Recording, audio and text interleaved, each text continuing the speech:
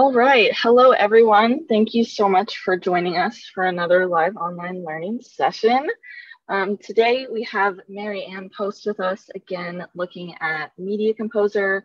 This is kind of a part 2 of looking at advanced tracking tips and troubleshooting. So we are excited to jump in. Before we get started, I'm just going to go over a couple of points with each of you.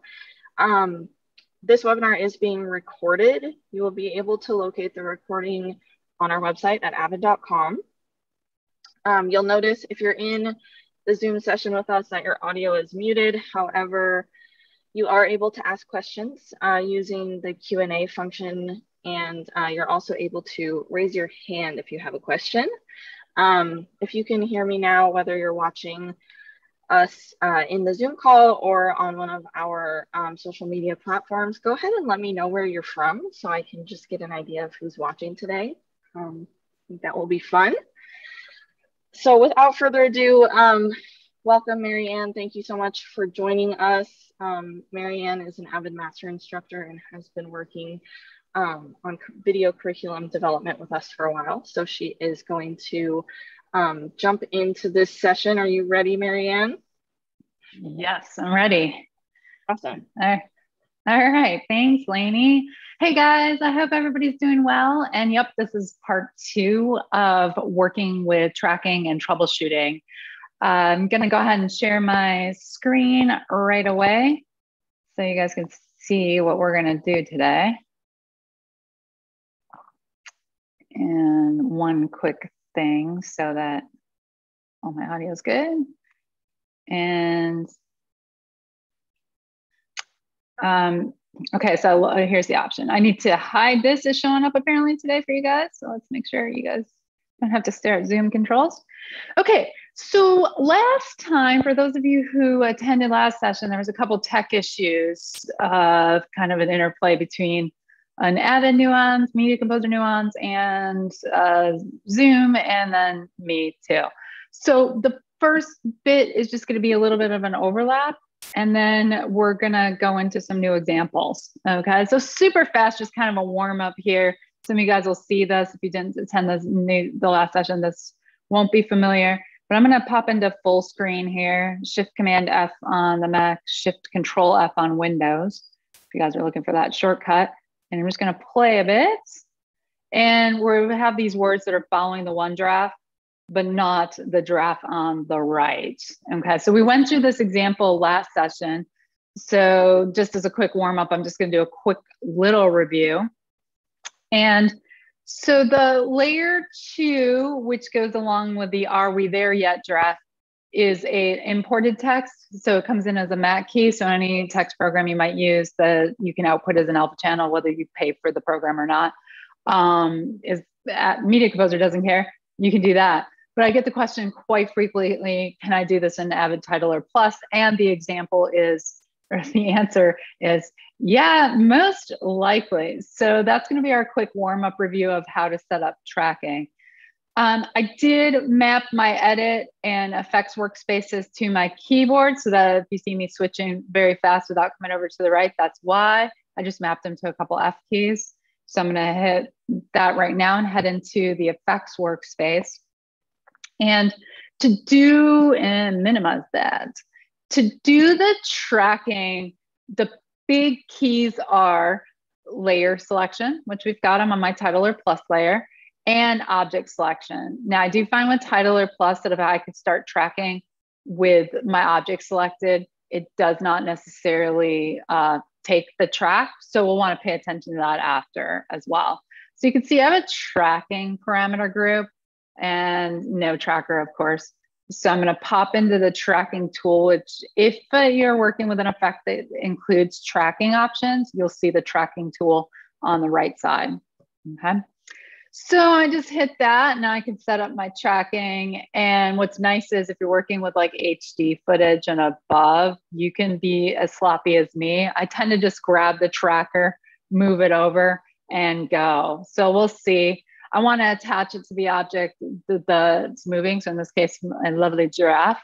And it's got nice geometrical shape, contrast. There's nothing that's going to get in the way to distract Media Composer. So really straightforward track. And I noticed that I'm in Titler Plus, but in the middle of my interface here, it says track background, which it will do just great. And that's the default, which is nice. So if you're tracking graphics, it assumes that, yeah, you're probably going to track the background and not your own text that's not moving.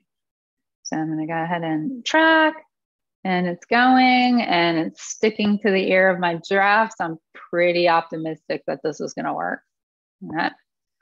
And I'm going to close this. Now, it's not going to show up yet because I need to make sure I select my object and assign my object to this tracking point A. So you could have several pieces of text in the same layer. It might get a little confusing, and then assign each text object to a different tracker. All right, but now there we go. Now you probably may notice that I have this bouncing line. So this is one trade-off because of composition. To get this line to work in Titler Plus, I actually had to crop. And whenever you move around, the crop kind of appears. So hopefully they'll work on that. Or that I just pick a shot with better composition. But the tracking itself is working. Despite the bouncing line, which is kind of cute. All right, so there we go. So there's our warm up that just took you real fast through the tracking workflow. Some of you guys will recognize this. This is an obscured object, and a question came in last session. So feel free to ask questions. I'll definitely answer them if I can, or it often inspires another session. But the question came on, what if you're tracking something and the tracking that you're following goes off screen? And this is actually an example of that. We're going to be obscured. This cyclist here gets obscured by this tree. So it's the same thing as if I were tracking something down at the bottom and it popped off screen with camera movement or something like that. So the principle is the same. So I actually have a couple of examples that will address what happens if whatever you're tracking disappears, either off the edge of the screen or by a tree or another object. Okay, so the tip with this one, so here's the setup. I want to blur her face, and then we're also going to follow her thought bubble that was definitely created in another program. It's not Titler Plus. So I always like to create my objects and get that all set up and then track, which if this were a straightforward track without this tree, not a problem. But so a tip is if you anticipate any kind of troubleshooting, like an object going off screen or being obscured, set up your trackers first, okay? So I'm in my image category. I'm gonna actually apply the paint effect to this, and I'm just gonna pop right into tracking. And then in my tracking, I'm gonna start at the beginning as always. If you're missing your tracker, that's because you're probably not at the first frame. So I'm gonna do that. I'm gonna be super sloppy as usual. Really, the only time I ever have to change these boxes is if something that you might pass by something that Media Composer might latch onto, which definitely can happen and will happen with the tree because she disappears. So I have this set up and I'm going to let it go. Now, when the tree issue appears that we're all anticipating, I'll hit my space bar to stop tracking, but I'm going to let it go completely across the tree until we see her again. You'll see why in a moment, but let's go ahead and start tracking. All good. Yep, totally messed up. She reemerges and I'm just going to hit space bar to stop tracking. In my tracker window, we'll see a gray line that's indicating what was tracked. The red indicates what hasn't been tracked. But I need that tracking data, even though it's wrong, to make this effect work. I need something to work with. Okay, so that's a troubleshooting tip right there. Okay, so then I'm just gonna go to the spot where she's kind of emerging. In fact, I might even go to here just to show that even if she's like partially exposed and not completely out from behind the tree, that if your footage is high resolution, Media Composer should track it for you. But let's see. Now, I want to start my tracking here. but I don't have my tracking control. So to do a second track or a third or however many you need, you just right click in the tracking track, and then you add new tracker region. And when you do that, up pops your box. Okay. And notice too that now I have this line, so I can get back to here fairly quickly. And I'm just using my left and right arrow keys to get to where I need to be.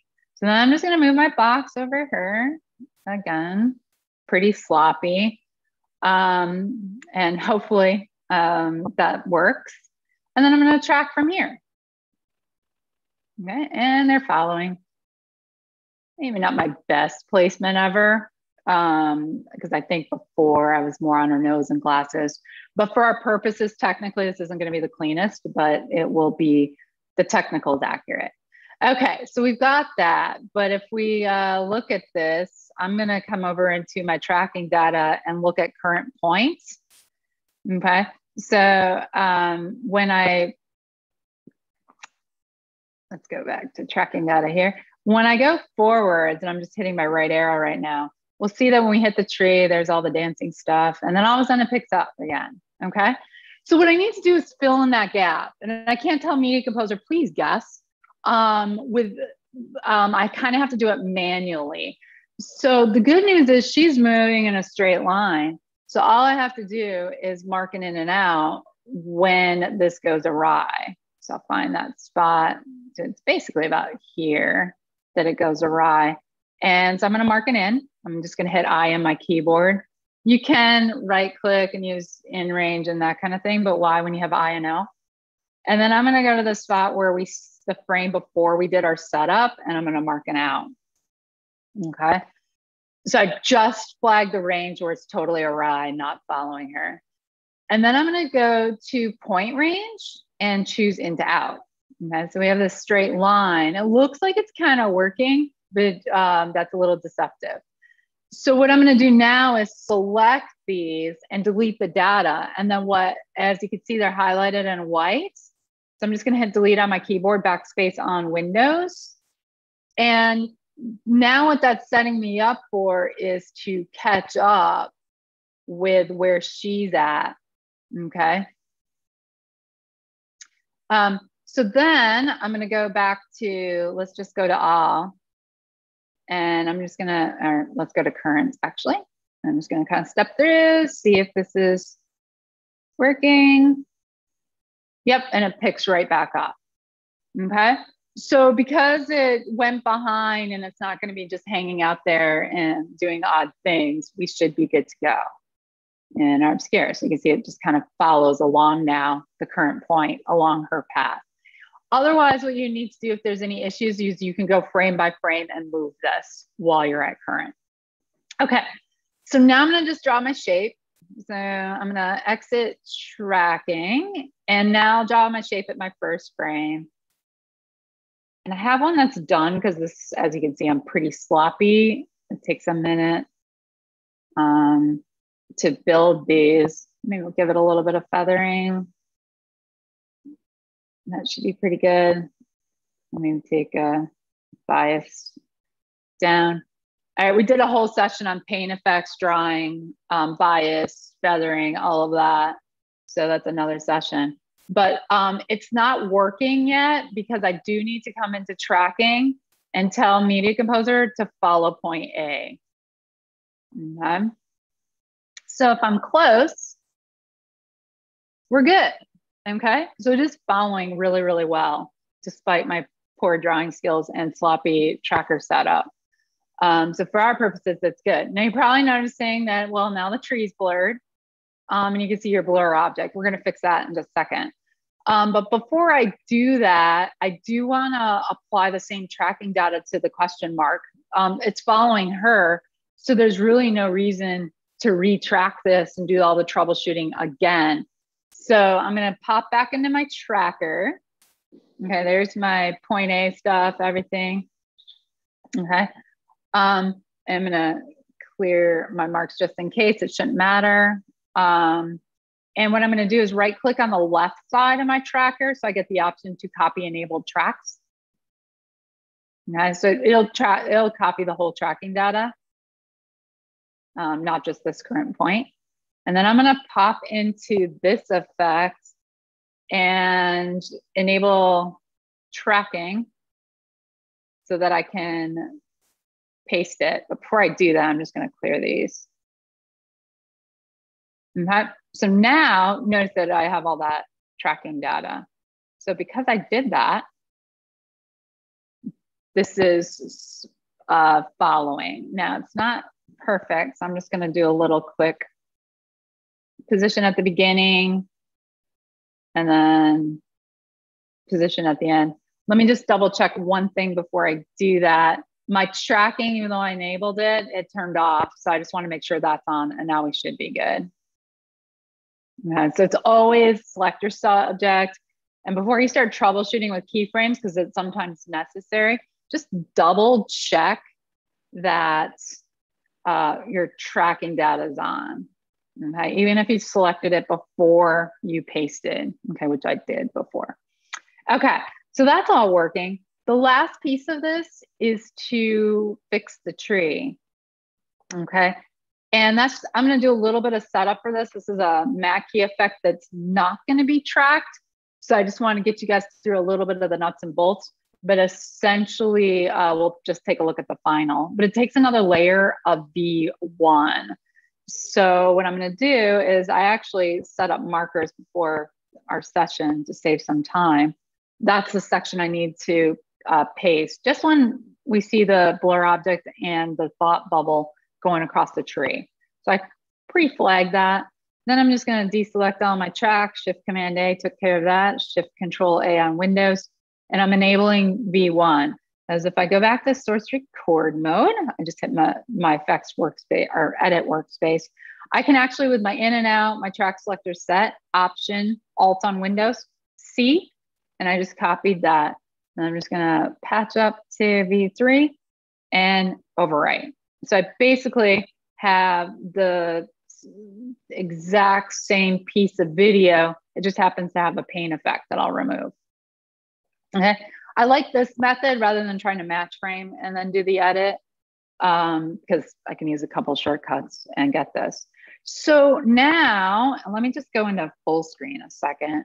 If I step through, we'll see an odd thing. The original footage pops on. This is where you need an animat. Okay, animat and some keyframing will take care of that. So because this is a tracking session, I actually have that done. So if I pop into my effects workspace here and click my element, you'll see there it is. I did a matte so that all that's on this layer is this portion of the tree. And then the keyframing is actually for position really straightforward as you see me scrubbing through here. The thing that I troubleshot with the extra keyframes is actually the feathering. Because the face object is so small, she shows up in the tree's feathering, but then the thought bubble has issues. So that's all this keyframing is troubleshooting the feathering so that in the final, and I'm just gonna step through it, see how good I did. So in the final, it's the exact same tracking I set up for you guys, everything, I just have a Mac key object on a higher track so that they go behind the tree. Okay. It's a little bit of layers. So yeah, when you're obscuring, you have to kind of isolate that section and delete the tracking data. So you just lasso it in the effect preview monitor, and there you go. Okay. Okay. An extension of that I'm going to point out is we will use smartphones and smart devices and shooting those screens all the time, but not with a person on it because it glares and all kinds of reasons. So we tend to put the image that we're talking to in post, and this is no exception to that. So just going to walk through the tracking. As you can see, there's a lot of layers here. When I started this, I had V1 set up, which is the phone. Okay, so I'm just going to select my layer here, go into effects mode here, select my layer. So the phone is actually moving. Not much, but enough that it is moving. And the corner of it, so this is the corner of the screen down here, actually does go off screen. Okay. So that's all I added this one in to answer that question from last session. So how are we going to fix that? So then who are we putting in screen? Well, we're putting Mima as the character's name in this particular ad. And all that's going on with this is kind of a picture-in-picture effect, okay? You can see that it does not align with the phone at all. So a note about setup. Let me just switch one thing here so that I can have my effects editor where I want it positioned. There we go. So setup, it is going to be a corner pin, but if you're working with an element that's not the same shape, the same aspect ratio as the screen you're tracking, you want to do a little bit of work. So in this case, this is not a horizontal 16:9 screen, it's vertical. So what I did is, and I'm just turning these off in 3D warp. This is a 3D warp so that I can have enable disable buttons to show you guys better. So essentially what I did was I scaled the image so it's closer to the screen size, because we want to see Mima. We don't need to see all the background, and you wouldn't in a vertical display anyways. Then there's some positioning and some rotation. And then the big one is crop. So you want to crop it to that same shape. And all of this was set up at like the first frame, okay? So then I'm ready to do like a corner pin tracking of this. So I'll go into corner pin, and then I'm just going to enable this, all 4 of these. Okay, what's nice about this is set up with 3D warp to not have to come back here and turn this back on, hopefully. Okay, so I'm going to set up my 4 points. Now, because the corner disappears, I'm actually going to track elsewhere. So if your shape is pretty much the shape you're tracking into, this will work out well. So I'm going to do my floppy setup for this corner and then this corner. This, I'm going to pick a little scratch, which you guys probably can't see. There's a lovely little scratch there in the screen. And then same with this guy. There's a lovely scratch right there. So notice I'm not going with the corners of the screen as you might think. Okay, because especially this one's not going to work because it goes off screen. Okay, so there's a tip there. It doesn't always have to be the exact same shape when you're tracking. All right, let's see how my sloppy setup works. So I'm just following this. Maybe I should have made this a little bit shorter. 6 seconds, but it's going pretty quick. And nothing's bouncing around all over the place. It's pretty much tracking what I asked it to, okay? There's nothing coming in to distract Media Composer. All right, and then I'm gonna go to effects results for this one because everything's still enabled, just double checking that. And then when I play, it works out well, okay? Now, you're probably noticing that, well, that's great, but it doesn't exactly fit the shape of the phone. This is where another animat comes into play, and I've used this in animat examples before for the drawing part of it, so I've already got that done. So you would, once again, copy the base layer, kind of like I did earlier with the cycling shot. So you would, mark in option C, or option drag up, alt on Windows, however you want to copy it. And then you would add an animat to this, so which I have. So here's my animat shape, and then I'm going to just monitor that. So that's working. The challenge is the shape is not moving. So it's still not aligned yet, okay? So stop playback there. All I need to do is, once again, grab this tracking data, and it's any enabled track. Any enabled tracks. If there was a track you didn't need, you can just disable it over here. So this will determine what gets copied. Okay, so it's not like an in and out range or the point range. It's the entire track unless it's disabled. So I'm going to right click, copy enabled tracks. Then I'm going to come up here and enable, select my shape first here. Media Composer is actually helping me out. And I'm just gonna create 4 trackers here, which actually I didn't need to create all 4 of those because I'm going to paste my data. So just 1. Sometimes when I right click, it'll allow me to paste with nothing in here. Sometimes I just need a temporary tracker. So my paste is there, but just make sure that if you did add a tracker that you delete the one that you didn't do, and you'll know because there's a red line always appears until you start your tracking. Okay, now not quite done. Notice it says no tracking up here. So now I just have to assign them.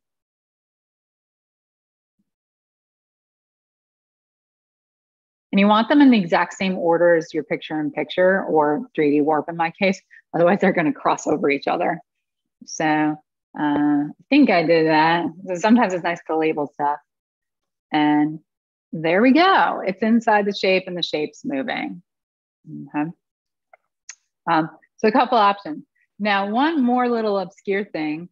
Now the screen goes off screen, which if this were didn't have some letterboxing for the aspect ratio, wouldn't be a big deal. If we go into full screen mode here, you'll see, notice the corner of the phone goes over the letterboxing. Okay, and that's baked into the footage. So there's 2 ways you can kind of take care of that. If you're going to, let me just pop back between these. If you're going to be masking the entire sequence, you can right click and use your target mask feature. If it's just this clip, which in this case it is, you'll want to just add a mask effect to filler. So what I just did was add edits on V4, added a mask effect. So when it does go off screen, it goes behind the filler track mask effect. Let me just go into full screen here so you can see now that there's that corner, but it's hidden by the mask. Okay. One last quick tip, example is chroma key. If you have a chroma key and use a still background like this Agent Zero or Hero showing up in a kitchen, which may become my next Zoom background because it looks lovely. The challenge here is the chroma key is working, but there's a camera move. So it's really odd that there's a camera move. So what you need to do is pop into effects mode here on the chroma key layer and do a little bit of setup. Now this is done with SpectraMat. Because of my Zoom resolution, I'm losing my window layout that I saved earlier, is why I'm bouncing between effects and edit mode here, workspace. So there's parameters for like position, scaling, and crop, but there's no tracking in SpectraMat because I don't have my tracking tool. Doesn't matter, you can promote this to 3D, and when you promote this to 3D, you get all your tracking options, okay? And so what happens with your foreground then is it's in the SpectraMat gets added into the foreground group. So you can still tweak your chroma key and all that kind of stuff after. Because once you promote to 3D, there's no demote from 3D, okay? And then I know we're super short on time, but I just want to make sure I show you guys a quick setup here. This is going to be really, really sloppy. We'll see if it works. I'm going to open up my tracking tool. And I need 2 trackers. Notice Agent Zero disappears.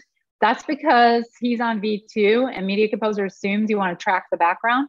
The background is still, there's nothing to track. So what I'm going to do in this case, whenever you're working with a chroma key type effect, is track your foreground. Your element should come back, okay? I had a little bit of a bad mix there, so I just, when I scrub back, I'm good. So I'm going to set up a tracker for this. This has a perspective change. It's a little bit of a rotate on the camera head.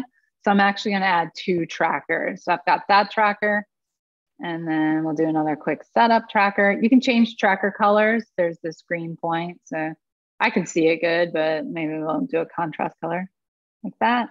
So this was shot this way, anticipating that still kitchen that Agent Zero is going to show up in. So then I'm just going to track this. And my sloppiness paid off again. It helps to work with high resolution footage. All right, so now that's set up. This time when I close my tracker window, actually all I'm going to do is just grab my 3D warp and apply it to the layer below. Okay, now I have to turn some stuff off because the kitchen now inherits Agent Zero's cropping and all of that. So I'm going to do cropping. And then the two trackers I need is a scale track. Enable that, and notice it automatically knew which 2 points. Media Composer is pretty smart, especially with 3D warp. Tracking was built for 3D warp. The only issue now is during the camera move is when the kitchen moves, we see the edge. Thankfully, I'm linking to high resolution footage. So if I scale this up a bit, I'm not going to be zooming in and losing picture quality. Right, so maybe like about there, just eyeballing it and be more precise, of course. And then here we go. So when he moves with the kitchen. It's as if he's there, except for the horrible lighting, which is another topic. All right, so there you go. Thanks for your patience. I know I went just a little bit over, but if we have questions, I will go ahead and take those. Yes, so I'm seeing a couple questions come through. Let's see. I had someone ask on LinkedIn. He mentioned that they tried to use original Avid titles on Titler Plus, and they weren't able to do so. He wants to know if you have any insight on why that did not work. Trying to use, so like the classic title tool, trying to upgrade those to Titler Plus? Yeah, I'm assuming that's what he's referencing. Yeah, so depends on your platform. I'm on the Mac, so I can't even use traditional title tool because it's not a 64-bit app. So I haven't been able to access that. So I found that I just had to recreate my titles. And I know if you're going to something classic, that could be a challenge. If you want to still use those titles in a more recent version, you can, if you render them and have the render data, then you should be able to update.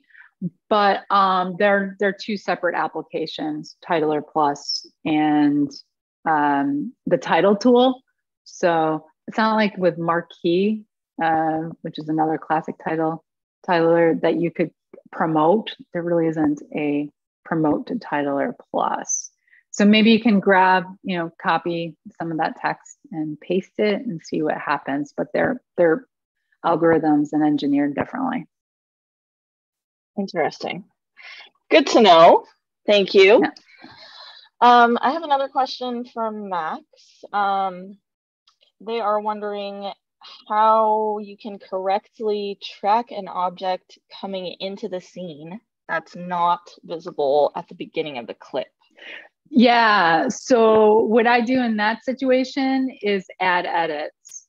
So let's just say like if she started off screen and I needed to track, I would just totally mess up my sequence here. So is in our imaginary scenario here, say like the beginning of the trees where we first see her, obviously it's not, but for our purposes, you'll want to do add edits. Okay, so at the first point you see the element, you could possibly track it, add an edit there, and then let's just say it's there, and then add edits. So then you apply whatever effect it is you're trying to do and add edit and just track that portion. Now, the very beginning, you might have to do a little bit of manual keyframing as it comes on. But yeah, I find the very first point on my subject that I think Media Composer can latch onto without getting confused. And I use add edits to do that track. And I just track that section when they're on screen.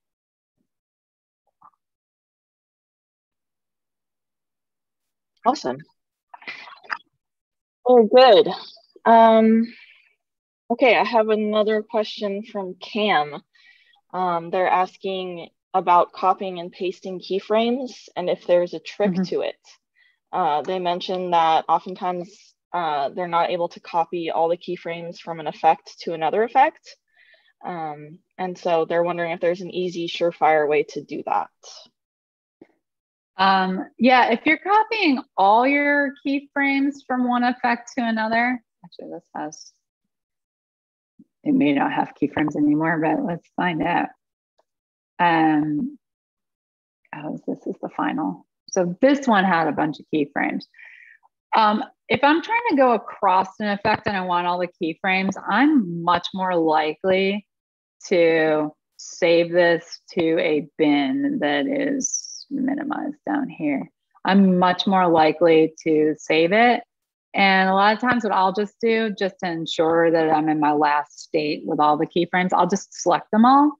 So Command A in my case, Control A on Windows. And then I'll just drag and drop the effect to my bin. And then when I come to another instance, like where I started setup over here, I can double click or drag and drop, and it applied it with all the keyframes. And then I'll troubleshoot as needed. So all of that is actually working now exactly like this element. When it comes to copying, like say this keyframe and needing it elsewhere, I'll select it in Command C and Command V. Notice it didn't actually paste it. Usually what I need to do is add a keyframe first. And then when I Command V, it will paste the data there without a problem. Okay, there wasn't really anything going on there. But add the keyframe first before you paste it is usually the other part of that. But if it's like all my keyframes, or a good portion of them, I'll go ahead and save a template, apply it to the other clip, and then troubleshoot from there. Hopefully that helps. Yeah, that was great. Thank you. Okay, I think we have time for one more. I have someone asking on the phone effect, can the screen reflections be feathered in to make it look more realistic? Yeah, so then the thing I would want to do with that then is create another layer of this, because right now the screen's being keyed out. Let's see if I can see this. So you can see it's being keyed in.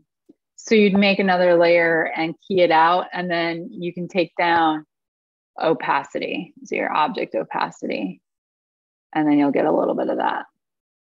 I mean, obviously in this case, and I could probably even with what I have,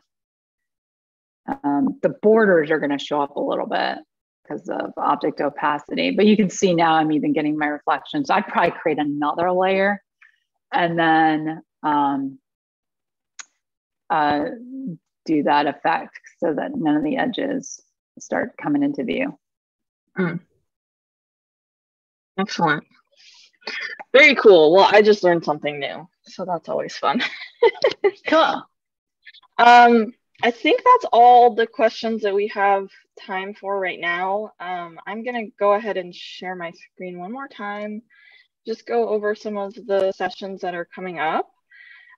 So we do have a session next week, same day, same time, looking again at Media Composer, this time focusing on improving system performance. And then a week from that session, we have another Media Composer session focusing on relinking from low res to high res. So Marianne, you're covering both of those sessions, correct? I am. Awesome. So if you have, yes, if you would like to join us and you'd like to watch another session with Marianne, we'd love to have you join us for those sessions. But other than that, thank you all so much for joining us. Marianne, as always, you've been lovely. Thank you so much. Thanks, guys. Take care. We'll see you all next time.